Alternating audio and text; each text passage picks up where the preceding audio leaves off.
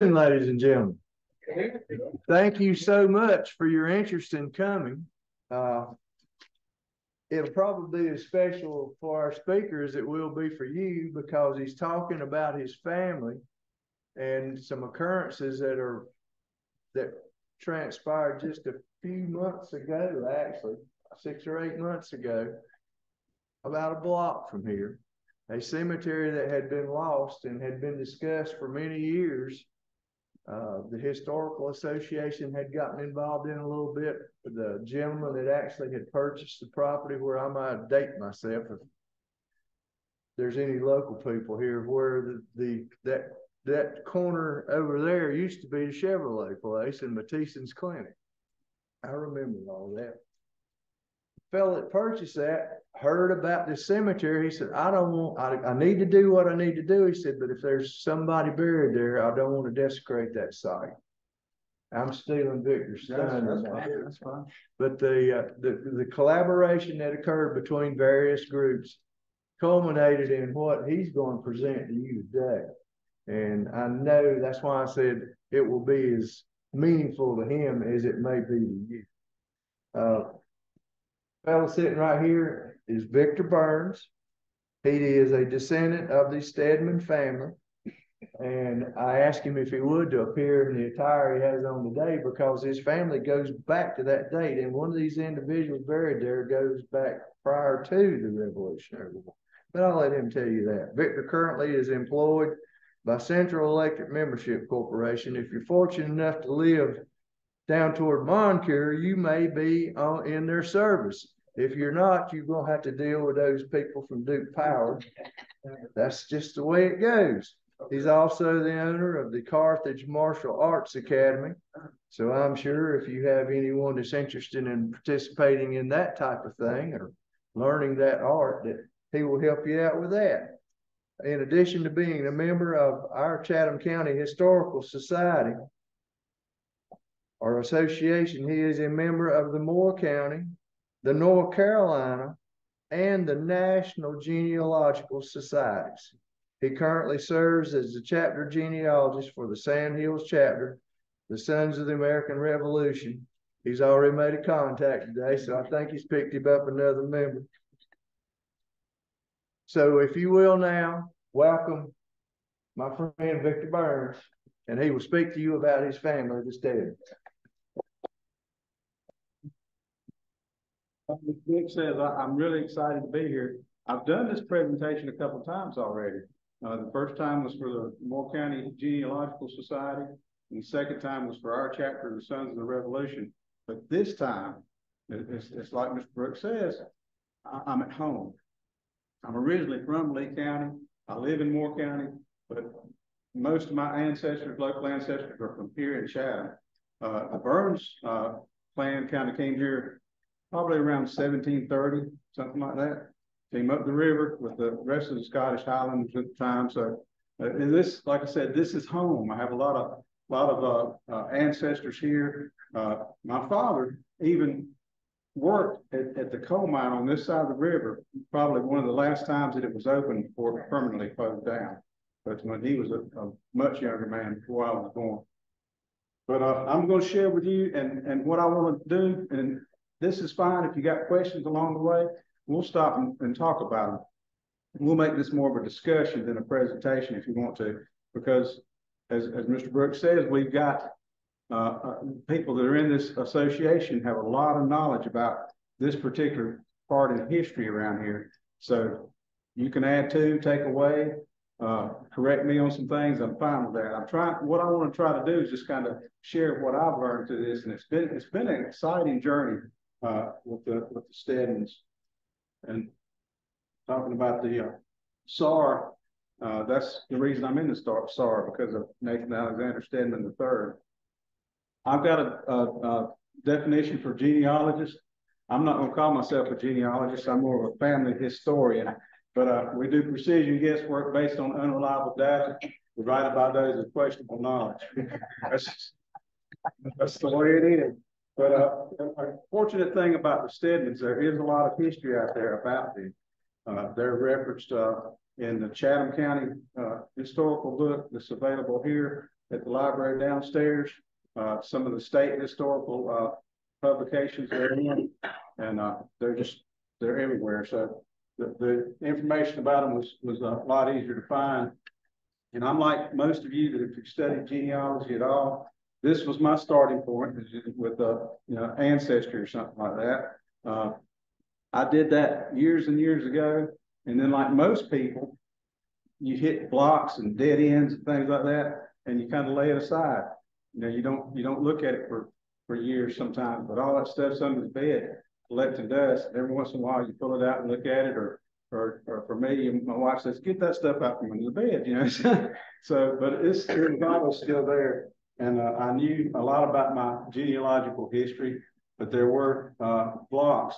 But what got me reignited on the genealogy study was my first cousin's husband, Paul, which I just sent a text to and told him that this is online, so he can watch it. Hopefully, if you're watching, Paul, hey. So that's where the search began. Paul contacted me, and he was interested in doing some work with the DNA. He wanted to trace back our ancestry to Scotland, if possible, through DNA research. Now, we did get a couple of hits, and I found some cousins I didn't know I had, and things like that. But going all the way back to Scotland still can be pretty difficult. But I do know that our family has been here since probably the 1730s. John Burns Sr. is the one that I can get the most information on. He was born here in Chatham County, and he had a lot of hands-on experience with the Revolutionary War. His grandson married Nathan Stedman III's daughter, so that's how the Stedmans and the Burnses became united. But it happened that this interest that Paul struck up with me to reignite with the genealogy and things of that nature. I was sending him pictures back and forth, and I sent him a picture of Nabby Stedman's Burns's grave, and he said, you could get into the Sons of the Revolution through Nathan.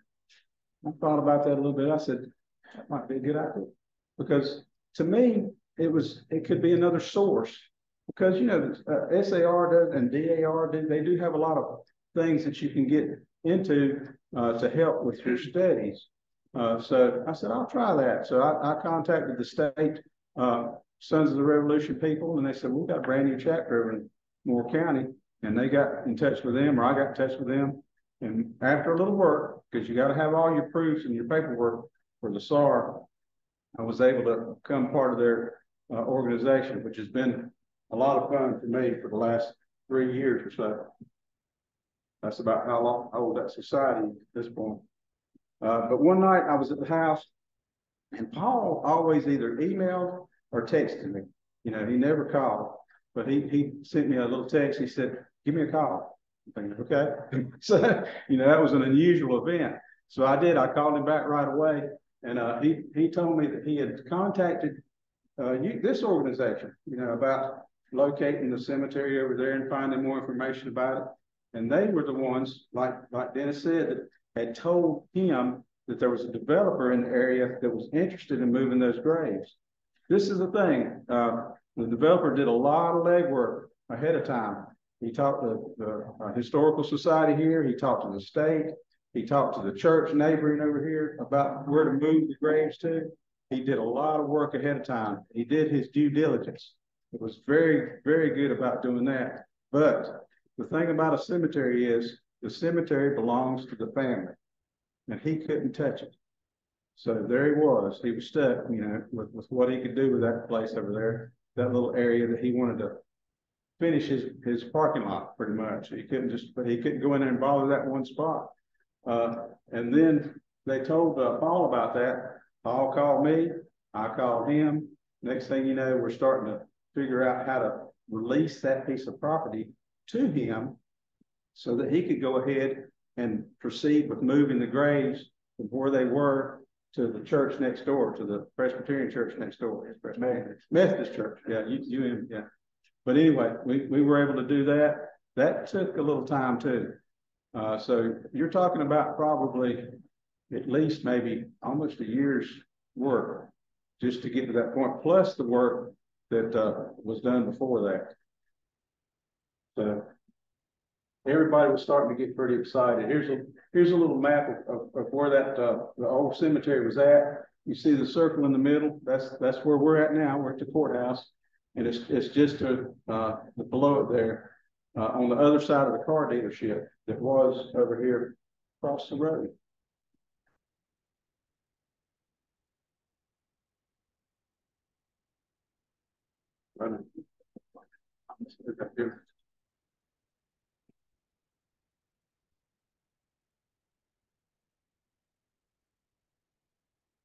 I'm sorry, can't see.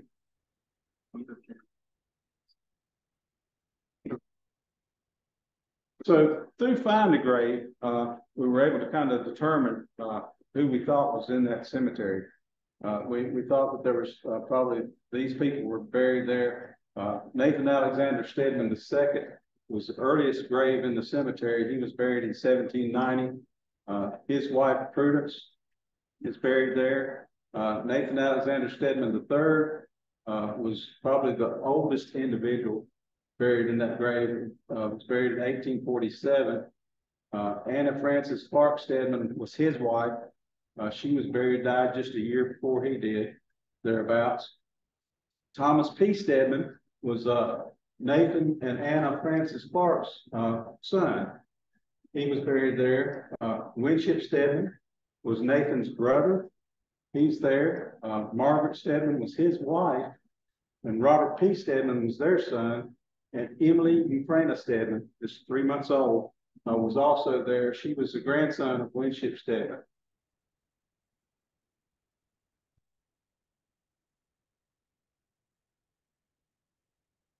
Sorry. Get this thing, you can hear me.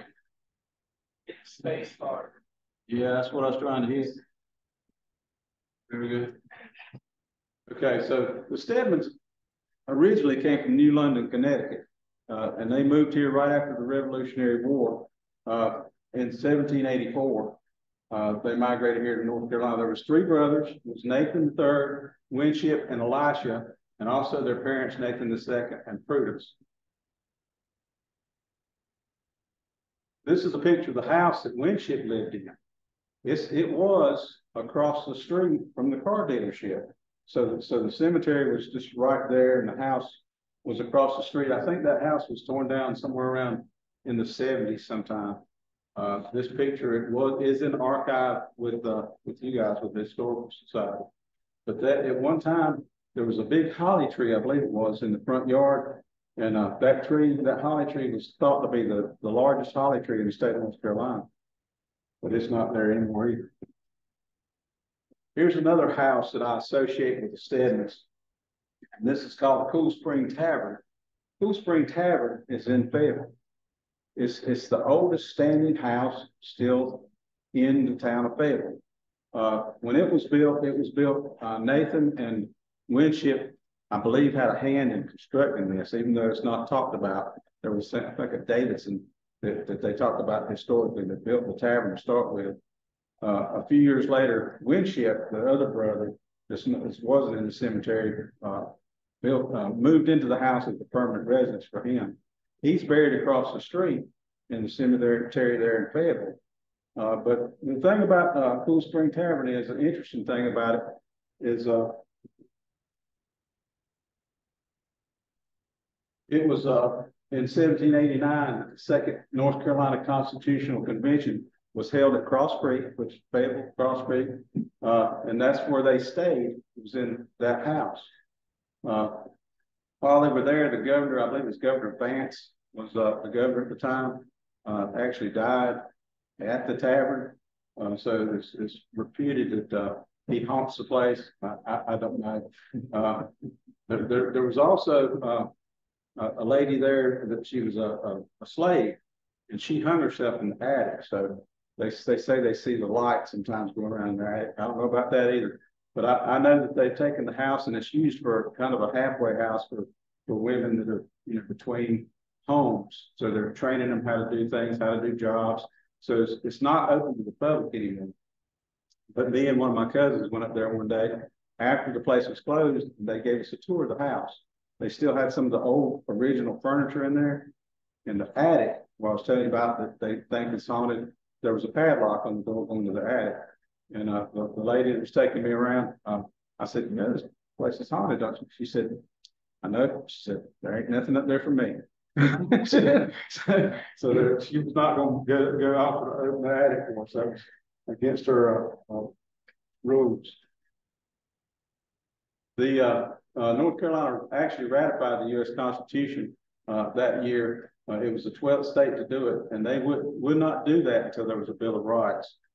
So we were the ones that were more argumentative about that stuff.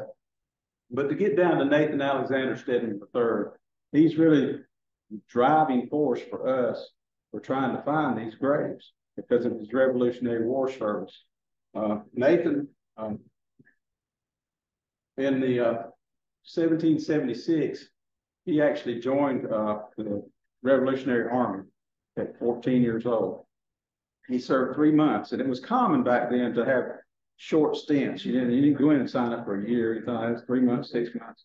But he served 3 months with the Army, and I got out of that and decided to join the privateers. Of course, he came from a seafaring family. His great-grandfather was a sea captain in the 1600s. His father was a merchant captain also. So they were right there on the shore of Connecticut. The thing about Connecticut was during the Revolution is the British they would go in and destroy their ships. They were just giving them a fit. So nobody around there were happy with what the British were doing. So some of the locals were either taking their own ships or building ships and doing things like that. So they became the privateers that went in and started fighting the British. But Nathan joined up with them. He was involved in a lot of hard-fought battles. He lost a brother at his side on the deck of the ship and was wounded himself at the same time. He was served and captured by a British man of war and spent the remainder of the Revolution in Bermuda in prison. Now, back then, it wasn't a nice place to go see. It was a prison island, so it wasn't like it was today. So I'm going on vacation in Bermuda. There was no vacation for them. So according to Nathan's pension application, and he did apply for pension at an older age, there was 2 ships left to his memory that he sailed on. He sailed on probably quite a few ships, but he could only remember 2. The Connecticut privateer Bunker Hill under Captain John Smith, and the Benjamin Sampson under Captain David Brooks. There was Brooks involved in that. So the Sampson, it was a sloop of war. It was a Connecticut privateer brigantine. She got her letter of marque the 5th of April of 1781. It was a pretty good sized ship, 150-ton ship with 18 6-pounder cannons and 9 swivel cannons on board. And she had a crew of 100 men. So the Sampson, history tells us, was involved in a battle with a ship called the Swallow. It was a bigger ship, 226-ton brigand sloop of war. And after about 45 minutes of fighting back and forth, the Swallow was cut up in her rigging and the Sampson bore away.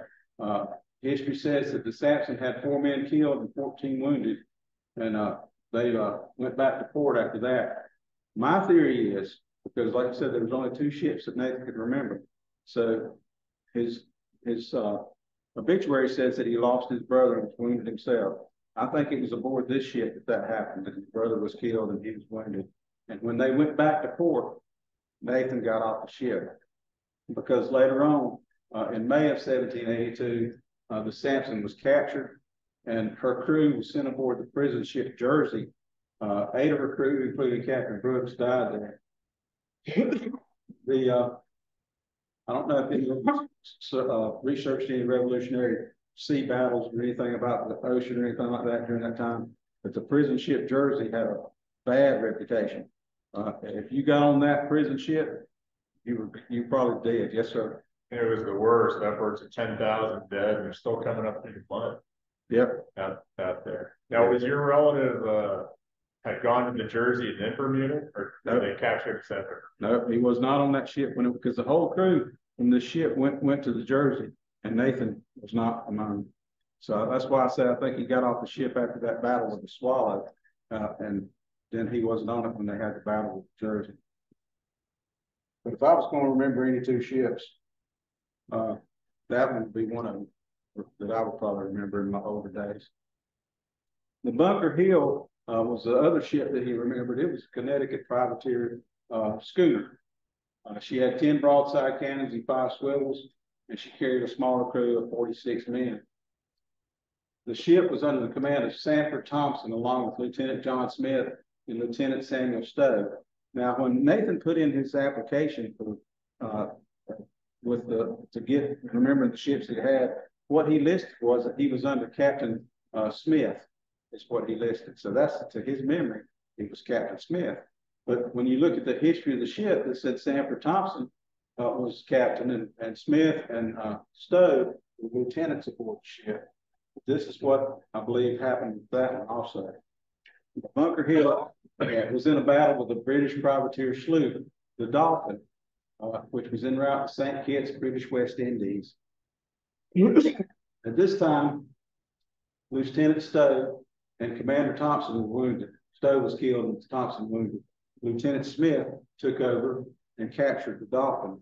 So I believe after this excursion that they named Smith as their captain. So sometime in between probably here and before the ship just disappeared off the records, I believe Nathan was aboard that ship. And I think that was a ship that was actually captured by the British man of war, and they sent the crew to Bermuda. Like I said, if I was going to remember any two ships, it'd be the one I was captured on and the one I lost my brother in. So that's just my speculation on the whole thing.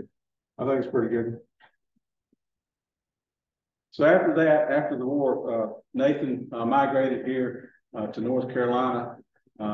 He became really, really active in real estate, commerce in the Deep River and Chatham County areas. In 1827, he was elected to the North Carolina House of Representatives or House of Commons. In 1832, he became a North Carolina senator. And for a period of about 10 years before his death, he was a clerk of court of common pleas here in Chatham County.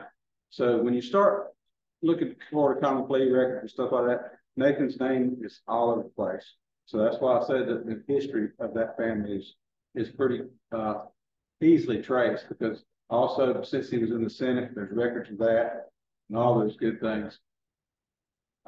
He was also one of the commissioners chosen to lay out the plan for the town of Pittsboro. State government chose among people, and he was one of the ones that laid out the original plot lines for this area. Nathan also served as a clerk at the first school board in the area. So the thing about it is, all the things that he did for the community, if you think about those things, served as a senator, House of Commons, clerk of court, all those wonderful things that he did, and not to mention the rest of his family.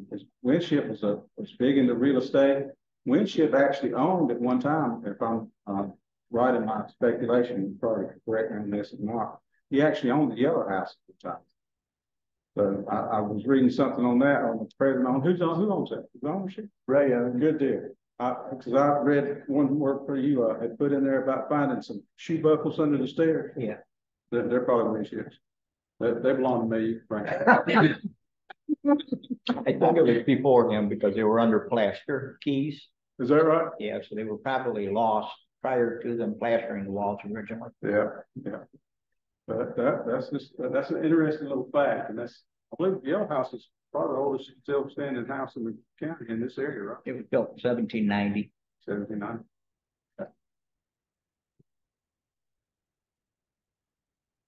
Okay. Anyway, at some point that cemetery was paved over with a parking lot and a concrete pad.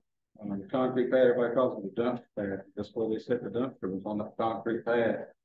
Here's a map of the last known cemetery location. It was in the corner of that lot 73, I think, for lot 9. We were able to follow the title chain back with the help of the Historical Society from 1784 all the way through to more around 1830s, 1930 something. But Pittsboro, Winship owned that first lot in Pittsboro where he built his house. And in 1908, John Williams transferred lot 73 and 88 to Winship to satisfy a bond. The first grave in the cemetery was dated 1790, which was Winship II. Winship died in 1828. Margaret Stedman still owned the house and the property, and they transferred that to Nancy Poe, which was her daughter. 1840, Nathan A. Stedman and Orrin Stedman were the executors, which was the sons of Margaret Stedman. They used the name Nathan Stedman throughout. You know, they were not creative in their names, so they named their son Nathan Stedman also. And they transferred the lot 73 and 88 to the infant son of Daniel McLeod. They had a kind of a bond going on between Daniel and some things, and however the paperwork worked out, but they ended up transferring that to his infant son because he passed away.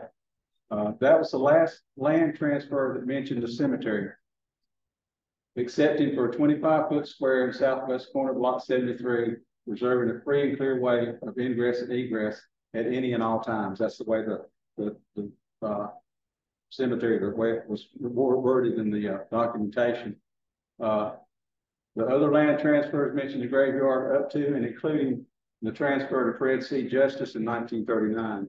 Fred Justice, he built the Chevrolet dealership for Ford, which I think he sold 2 or 3 grand. But he bought the property in 1939, and it was after that things kind of disappeared. So I don't know how that transpired, but the graveyard got paved over, and that concrete pad is put where the cemetery had been.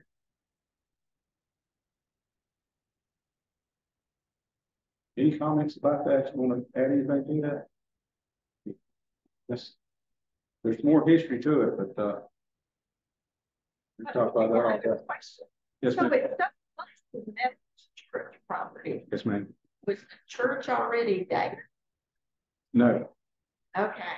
So that's why it's listed in the Stedman Cemetery and not part of Not part of the Methodist Church. Yeah. Because I just couldn't. It's like next door, the fence line of church and the Stedman Cemetery was on the other side of the fence line. But at the time when that cemetery was started there, that the church building was not. I've got some points to make about that too. That probably might explain. Yes, ma'am. You said they put their concrete pad over. Were there headstones? I'm sure there were, but when they did all this paving work, somebody, and I'm not pointing fingers at anybody, got rid of the headstones. So the only stone we found when we actually started doing some of the excavation, we did find a stone that kind of was shaped like what it was a cornerstone. Because in the land plot, they said that the cemetery was marked by cornerstones. So we found one stone that was out of place over there. And I'm sure it was probably one of the cornerstones of the cemetery. We never found any headstones. I wish I knew, but they're lost to time. But we started excavating the area in March 9th of 2022. I remember it distinctly because it was rainy and cold. And they came in with a street bucket to start with. They kind of scraped off the top of the soil. And what they would do, we had archaeologist crew was there, and they were watching. And as soon as they hit a place where it looked like a grave shaft, they stopped digging.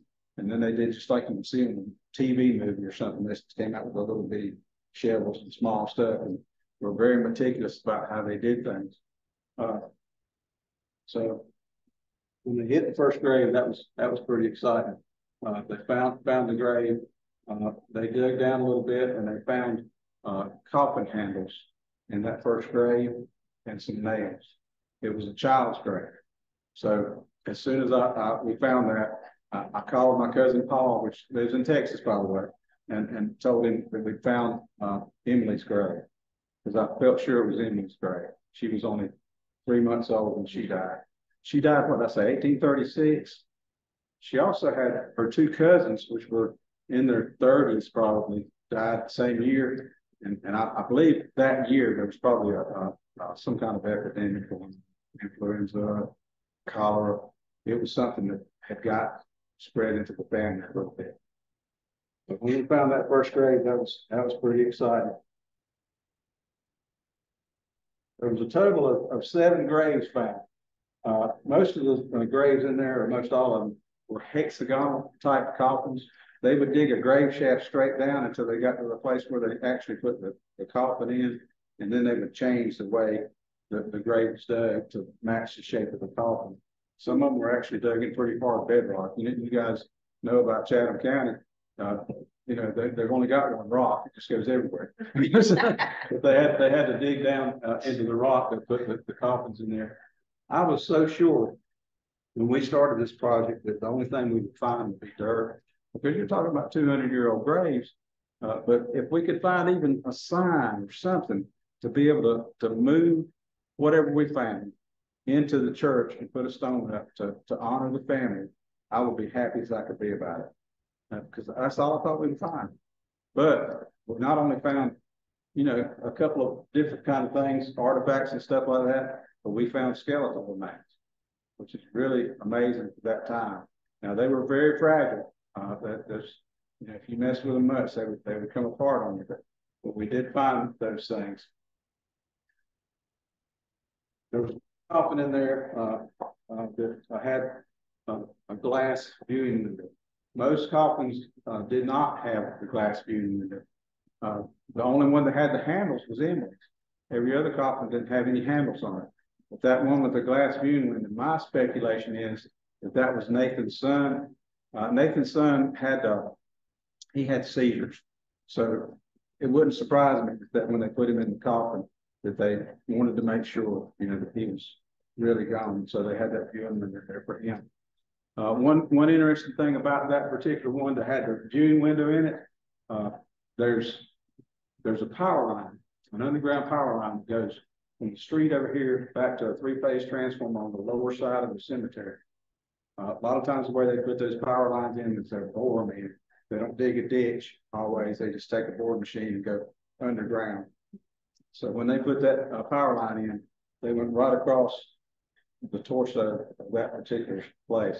And the archaeologists were in there digging, and I was standing there watching like this. You know, I was there most every day they dug. But he said, "There's some pipes down here." And I looked down and said, "What color are they?" He said, "They're red." He said, "That's power." I said, "Don't worry, as long as you break the pipe, you're fine. Only 13,000 volts, you're good." so they got a little nervous after that. You know, and I started telling them what that was about. But another interesting thing about that grave, and the only really artifact I'll say we found besides the glass and wood remains and nails and things like that, was in the left hand pocket, pants pocket probably of that particular person. They found a coin. It was a half dime, and it was dated just a little bit, maybe a year or two before 1836, which was the year that they died. So that kind of dated it. And also, the archaeologists were able to look at teeth and things like that, kind of give you a roundabout age of the person in the grave.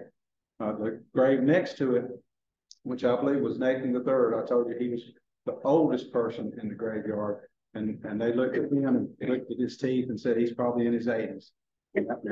To me, that kind of nails it down. It says that was Nathan's grave. I feel pretty confident about that.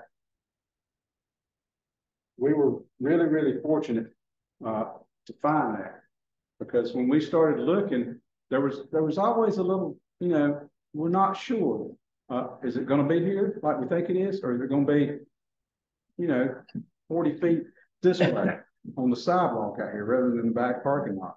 And there was days I was out here with a measuring wheel, went up down the road and across, and said, "Well, I came up to the corner of that pad there." So we felt fairly confident, but we didn't know for sure if that would be the place. And God was looking out for us, and it was the site. So, but we relocated the remains that were there to the church next door, and put up a monument for Nathan's family, as well as Nathan for his Revolutionary War service. We had a commemorative service for them. the SAR and the DAR was there, along with one of our senators that said the prayer at the end of it. There was contributions to the stones that we put out there, along with myself, John Gunner, which is a cousin, Larry Stedman O'Connell, which helped with that, Paul Smeal as my cousin-in-law, and Greg Stafford, which was the developer. Those are the people that helped pay for the stone. Now, Greg paid for the dig, which there was no way that we could have afforded it as a family to have those graves moved. It was very, very expensive. And I mean, you know, if you guys know Greg, I don't know if you like him, love him, or whatever, but to me, he's a super guy. I told him he'll be a friend forever with what he's done to help us preserve history. When I first met him, he was really excited because they were digging up things from you know, when the car dealership was there, little bottles, things like that. And he had a room, he had all that stuff lined up. It was just crazy about the history of the area. So this was an adventure for him as well as us. The one thing about it is John Gunner, he's one of the people, once I found out that there was a possibility that we found Nathan's grave, I called John. John has always been a big genealogist with the family. He's helped me years ago with some things. So I called John up. John called Larry O'Connell, Dr. O'Connell. Dr. O'Connell, he's in his 80s now, but he had been looking for Nathan's grave for years. There was a controversy between over here and Asbury.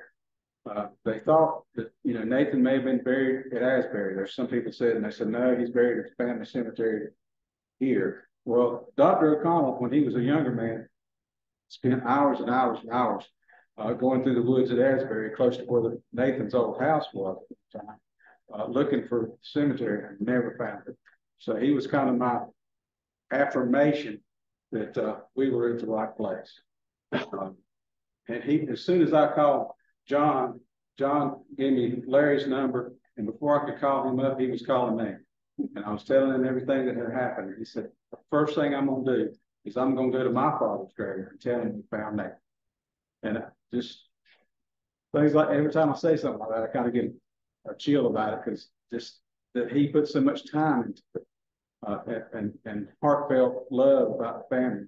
And we were able to find what he was looking for. You know, and him in his 80s now. Of course, he's a super guy. I just talked to him the other day. Unfortunately, he couldn't be here with us. He had some other things. He's got a new girlfriend. So he's doing well. But one thing about John, though, John did come out and with us when we were digging the graves up and getting ready to move them.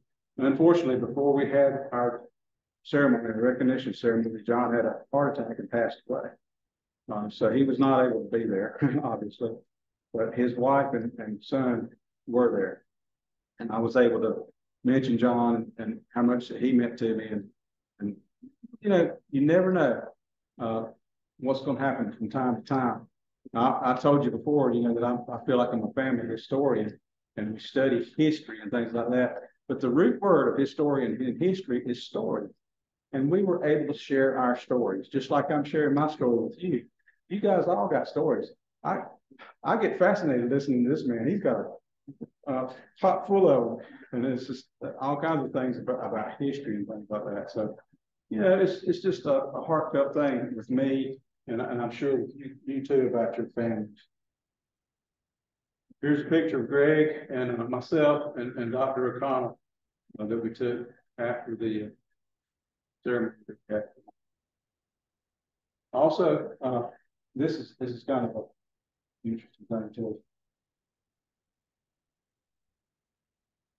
I do have a paper, by the way, that kind of covers all this, that will be published with the Historical Society. So if you guys at some point want to go on their website, you'll probably be able to find this in the next couple of weeks or so, whenever they decide to publish it. But I wanted to give you just a little bit of irony on all this. You know, we lost Nathan's grave under the parking lot. I also have some Harringtons that are in my family line. And there's a little book here. This is the letters of Kate Duckett Smith and John Harrington. was written between 1894 and 1907. Kate Duncan Smith was really big in DAR, but they were writing letters back and forth when she was trying to prove her ancestry line to the Harringtons.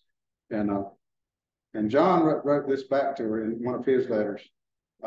He was the great grandson of Charles Harrington, which is my maybe sixth great grandfather.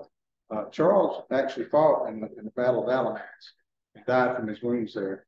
Now, I'm not real sure which side of the fence he fought on at the time, but this is the thing about Alamance. There was a lot of people that fought there, and they were fighting for the government or for the British crown. And later on, after that battle, they switched sides. So all of Charles's sons fought as patriots in the area. So whether he was a patriot or not, I don't know. But John said this about him. He said, since writing my former letter, I learned that Charles Harrington, it's wrong paragraph.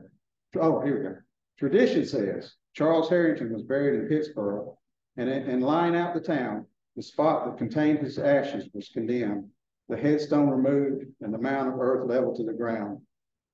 There, all that is mortal of him sleeps, awaiting the resurrection morn.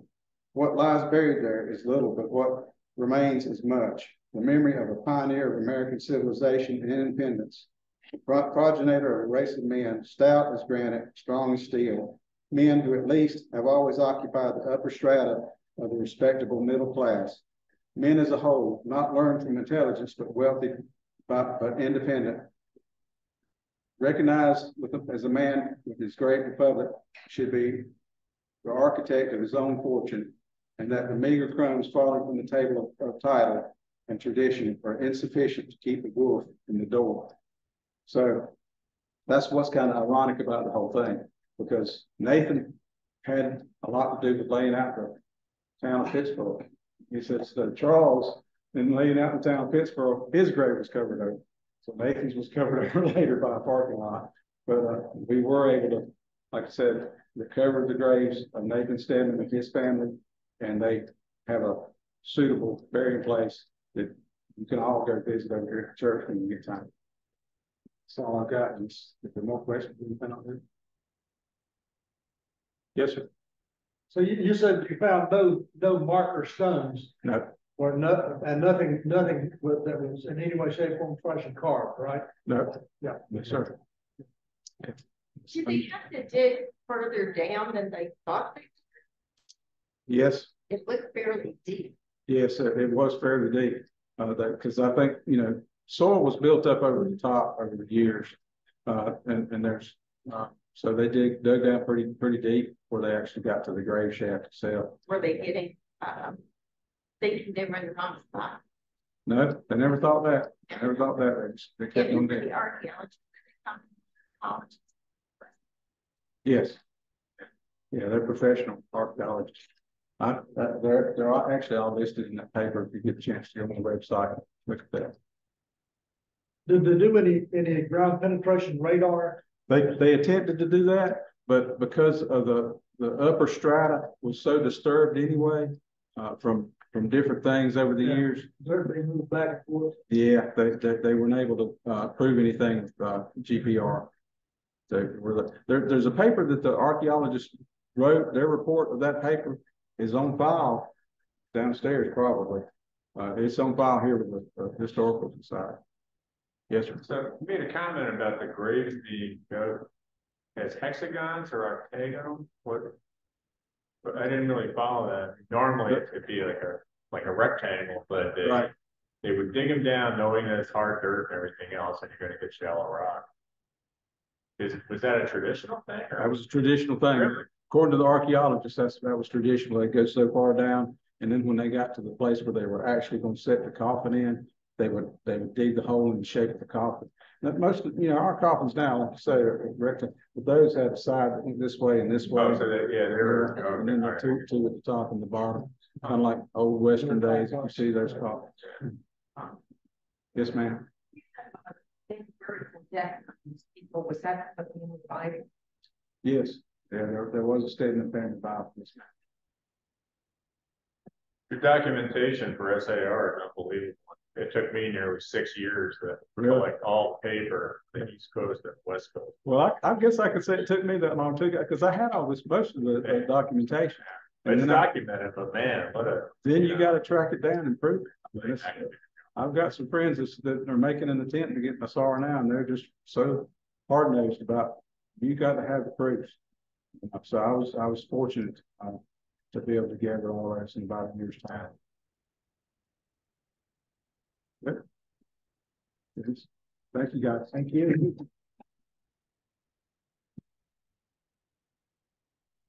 Before you leave, I think the museum will be reopening for a little bit of time. And if any of you are interested in becoming members of the Chatham County Historical Association, we have a table set up down there, and the lady will be happy to give you the information that you need for that.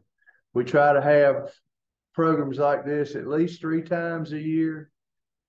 Obviously this will be the last one we have in this year, but there are several other activities that we are involved in, and the gentleman sitting here actually owns the yellow house that was mentioned earlier and has restored it, and he was part of this first Sunday tour today, and every time they do that, he invites people into his home, and you're welcome to do that. Speak with him if you'd like to. But I again appreciate all of you coming, and hope to see you back again when we do this in the future. Very good.